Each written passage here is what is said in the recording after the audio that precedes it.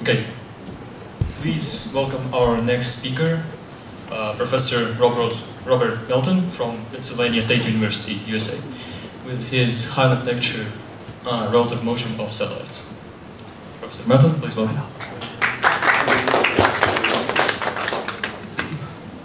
Thank you, Valerian. The title of this lecture probably should be called Highlights of Relative Motion. And in fact, it focuses only on unperturbed relative motion. So there's too much to cover in 25 minutes. So there's a long history of the use of relative motion analysis, particularly in satellite docking. The most prominent of these, the Apollo-Soyuz mission in 1975, the Soyuz at Mir, Space Shuttle Hubble repair mission, Progress docking at ISS, and so forth. So I'm going to start all the way back at the beginning, linearized equations, because this is the easiest case, in fact the only case that you can solve really analytically exactly. So if we assume, let's see, I have a pointer.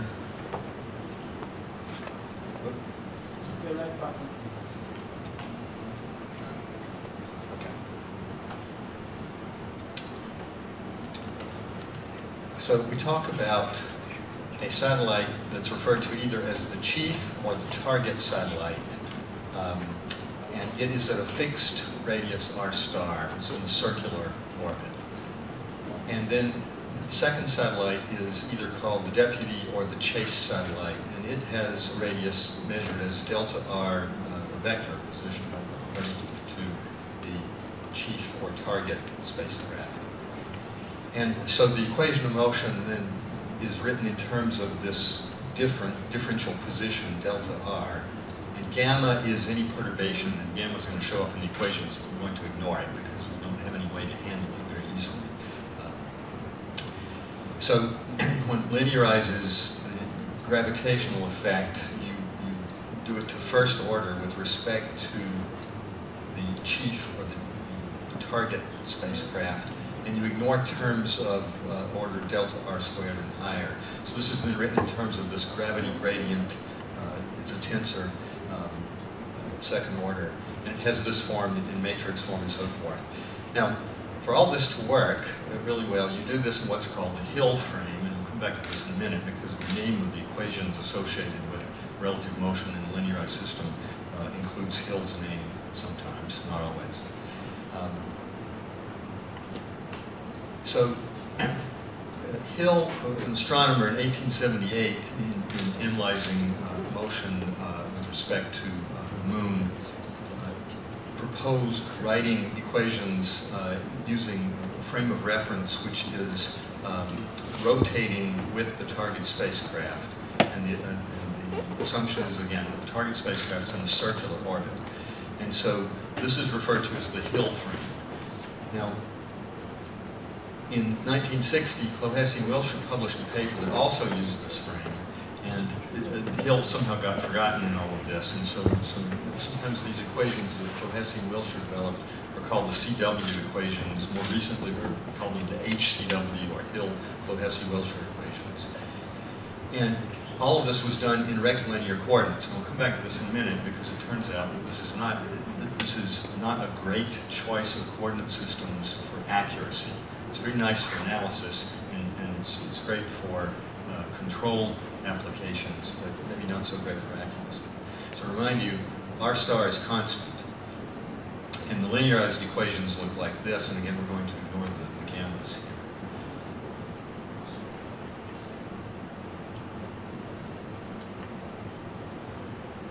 All right, so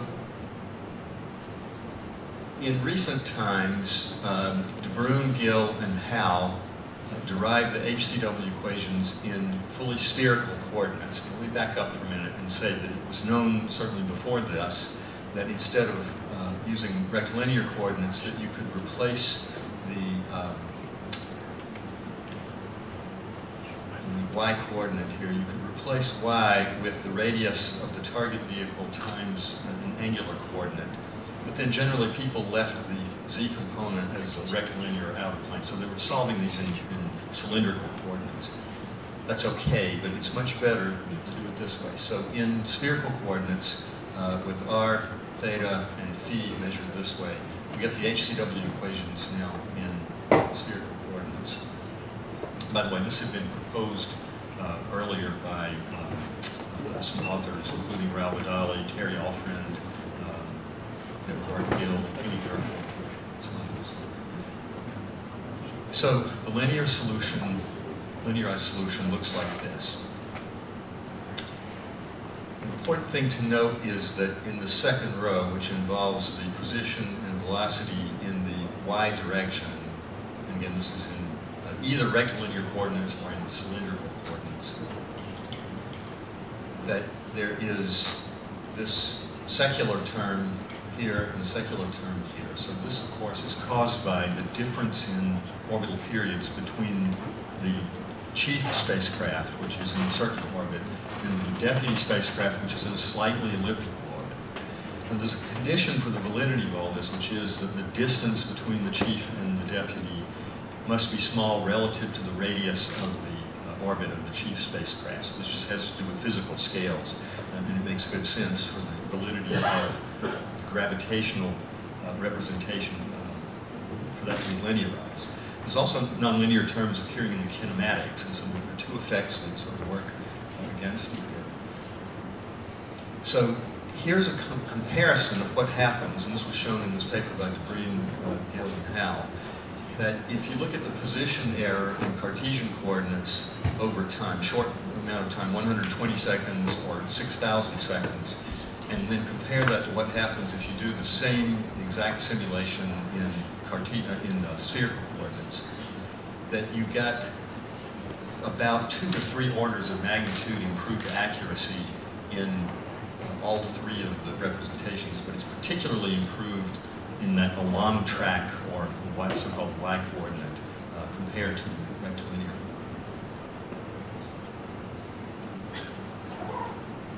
In the early 2000s, Chris Karlgaard and Professor Fred Lutz examined this problem, now expanding everything to include all quadratic terms. And they did this, it's an interesting method, it's to use the method of multiple scales.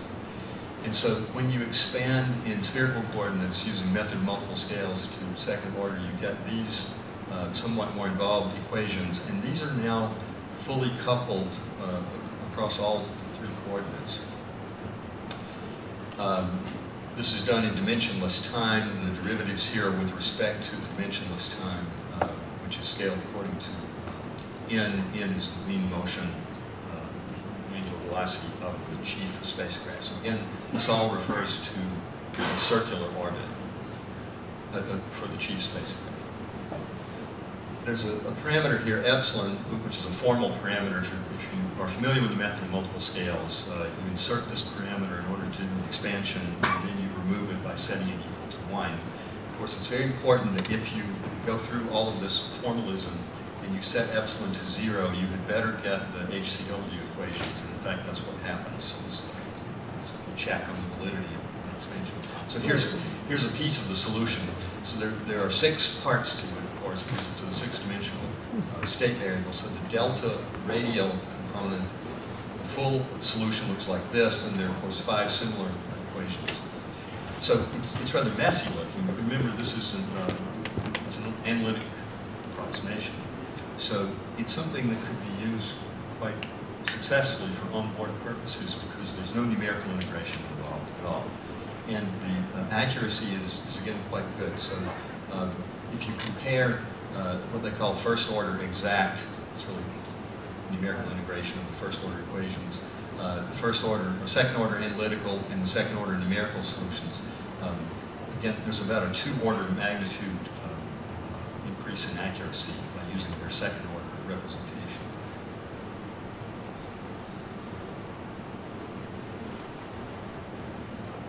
Oops.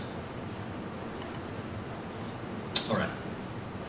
So now to talk about elliptical reference orbits, because now things become more interesting. If the chief spacecraft is in an elliptical orbit and the deputy spacecraft is in an elliptical orbit, now you have, of course, again, different orbital periods, but you can no longer represent the motion relative to something that has a constant radial distance, or its orbital distance. So the first to examine this were Schoner and Hempel in 1965. They presented equations where the chief or the target spacecraft is in an elliptical orbit. Now, derivatives are with respect to true anomaly F. So these are called the Schoner-Hempel equations. Again, they include the possibility of putting in perturbing effects. By the way, I'm saying we're ignoring the perturbing effects. You could, in principle, go back and include these once you obtain the solution.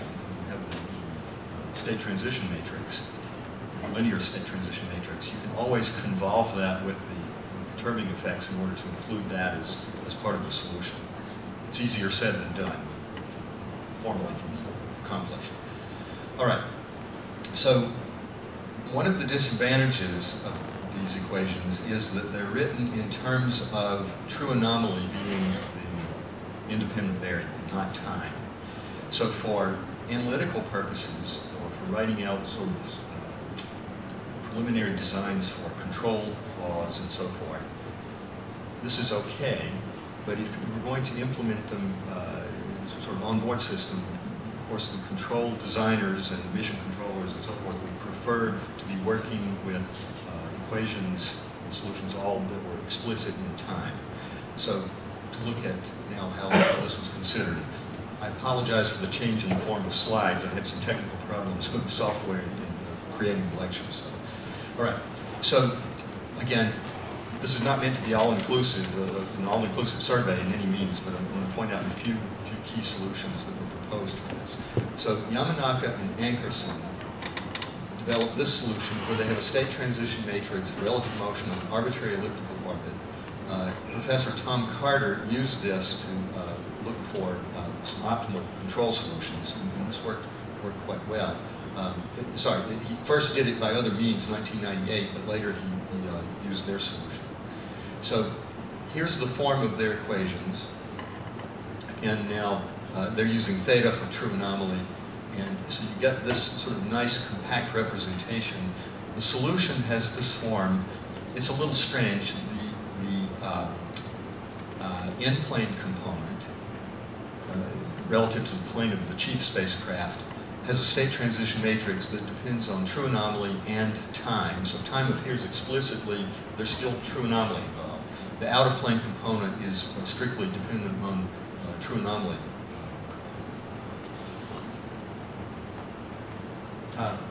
Roger Brooke considered this problem using a method very similar to something that De Vries had proposed. And his formulation, I should say, their formulations are really very similar. And again, you've got the state transition matrix in the solution that is a function of true anomaly and time, and the out-of-plane component just a function of true anomaly. So again, for analytic purposes, this works quite well, and it's better than starting from scratch with the Schoner-Hempel equations. But for implementation, you still have this problem of dependence on true anomaly. And of course, to solve for position explicitly as a function of time where true anomaly is involved, this would involve solving a Kepler problem, converting true anomaly to eccentric, and then solving the Kepler problem for given times and so forth. So I looked at this problem in terms of how it could be written explicitly in terms of only time, and developed a solution at the time using symbolic manipulation. Capability then was only up through about second order. Vidali, Alfred, and their student, Vadi, considered this and expanded it out to order 3 in eccentricity of the chief orbit. And by the way, in these expansions, you sometimes get these false secular terms that are non-physical, and so they omitted the false secular terms to make this valid solution. So the form of the solution looks like this without going into great detail. So you have a state transition matrix that's expanded in terms of eccentricity. There's phi 0, which is the HCW state transition matrix. And it can be done either in rectangular coordinates or in any curvilinear system that you wish, but there's a very different form for each one. And then terms of order eccentricity, eccentricity squared, and so forth. Now, to compare these, it turns out that even though the mathematical form of Yamanaka, Ankerson, and Brooke and DeVries looks different, they yield exactly the same results.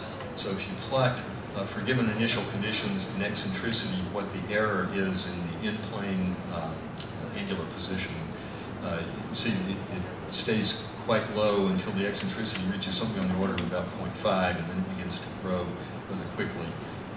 And this is, I'm sorry, it's cut off here. This is the velocity error. So here, now the problem is not so much in eccentricity, but in the initial velocity in the in-plane component. It now produces a pretty substantial error.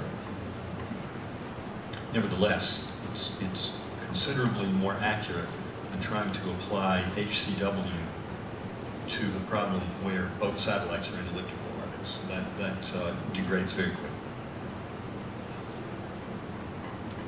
Sorry, this is simply showing the same thing, but now with initial conditions, a different set of.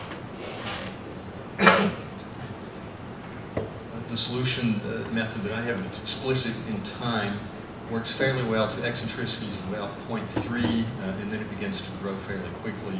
And again, there's a strong dependence on the velocity component in plane in terms of velocity error, not so much on eccentricity.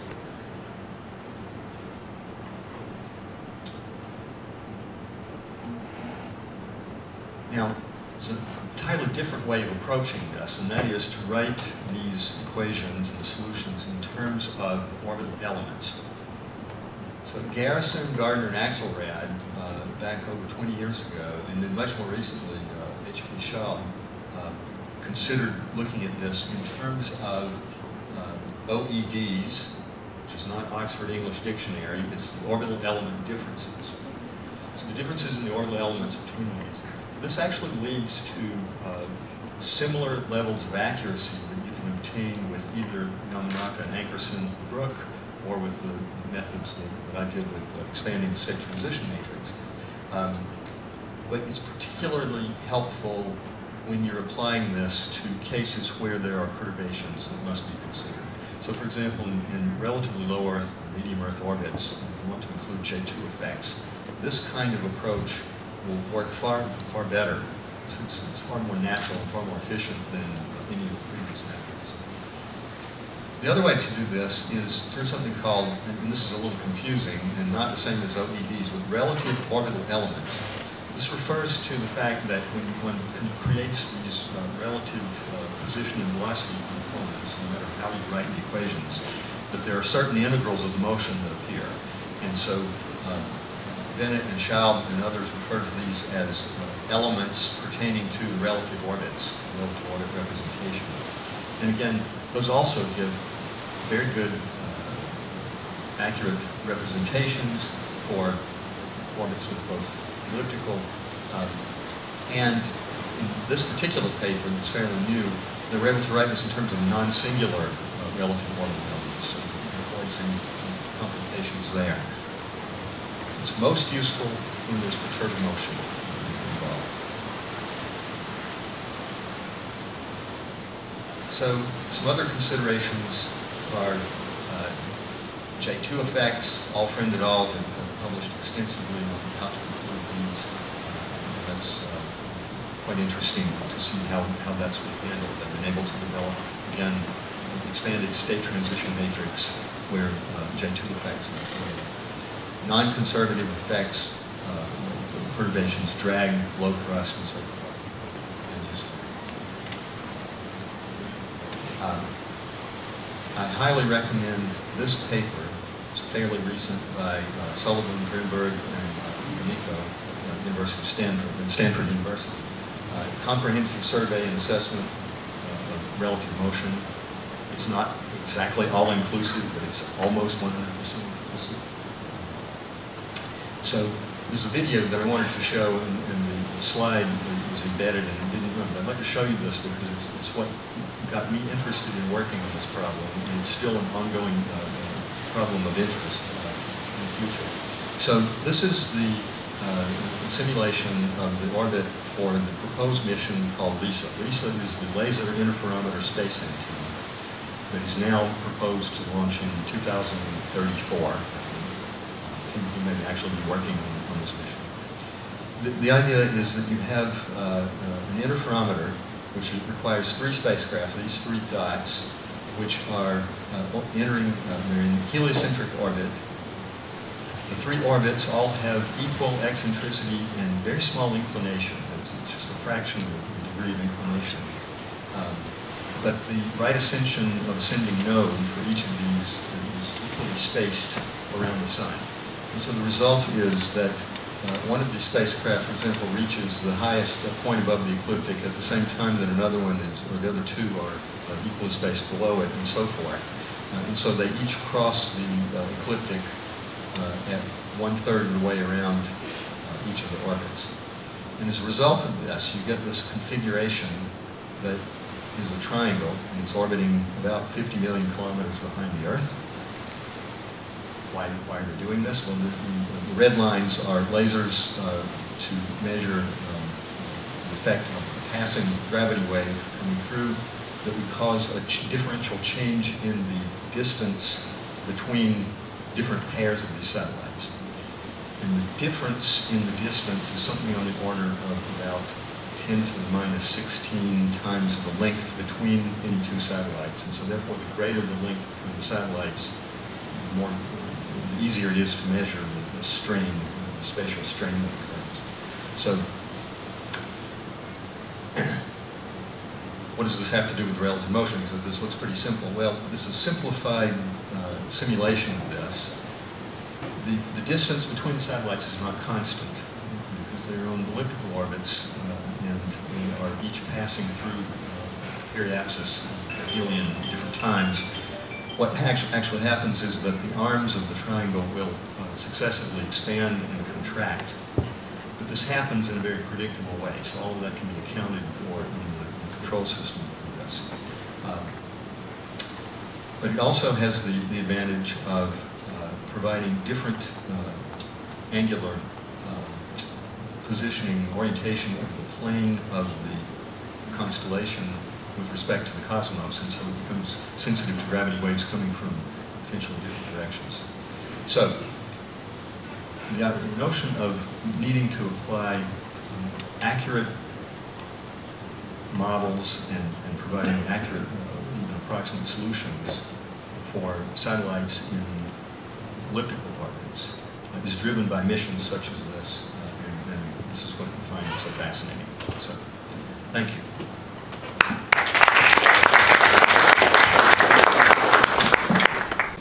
Have you got any questions for Professor Melton? So there's been a lot of work on the elliptic problem. I've been looking recently at the hyperbolic Scheiner-Hempel. Yeah. Do you know of any literature on that? No, I noticed you mentioned that yesterday. Yeah, that works. So, yeah, yeah, so I'm interested in pursuing it a little more with you. I'm not aware of any other publications in that, I mean, other than some numerical studies that were done, but I'm not sure that's any use to. Okay. This last triangle configuration, do they require continuous attitude control? Yes, so the question is, in this LISA configuration, they need continuous attitude control. They do. So what actually happens is that there is a spacecraft that is, each of the spacecraft is actually a protective cage, in effect, around a reflecting object, which is a gold cube, and that serves as the reflecting mirror for the laser. So you need to have a spacecraft around the cube because you've got to protect the cube from other external disturbances as well, including gravitational disturbances. And then, of course, you've got to be able to orient the spacecraft for communication purposes, for slight attitude corrections, slight orbital corrections, and so forth. Yeah.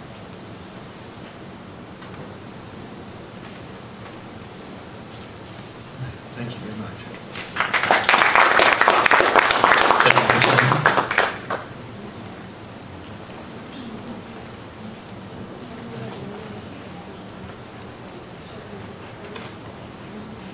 May I introduce our next speaker?